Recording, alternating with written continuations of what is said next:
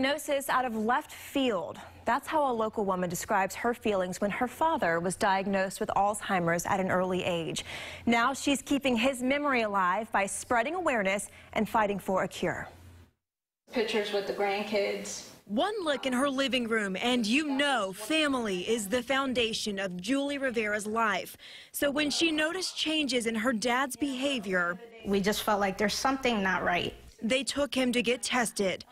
Manuel Rivera was 54 when he was diagnosed with Alzheimer's. From Puerto Rico and the head of the household, this was a diagnosis that halted the Rivera's world. What do we do?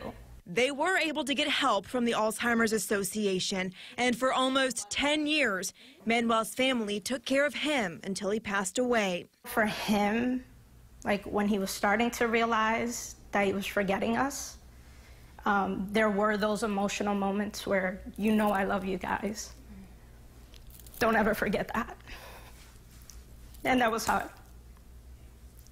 But there were also good times, like when Julie would turn on his favorite Mark Anthony song. I would just put on a song, and I would see, like, you know, his reaction. It would just change. During his care, Julie and her family and even her dad participated in the Walk to End Alzheimer's. That was one of the walks. Like so many others who've seen what this disease can do, Julie wants a cure and will not stop advocating, all in the name of her father. The biggest thing that I learned is, even though they may forget you, which my dad did, he did forget us, they feel.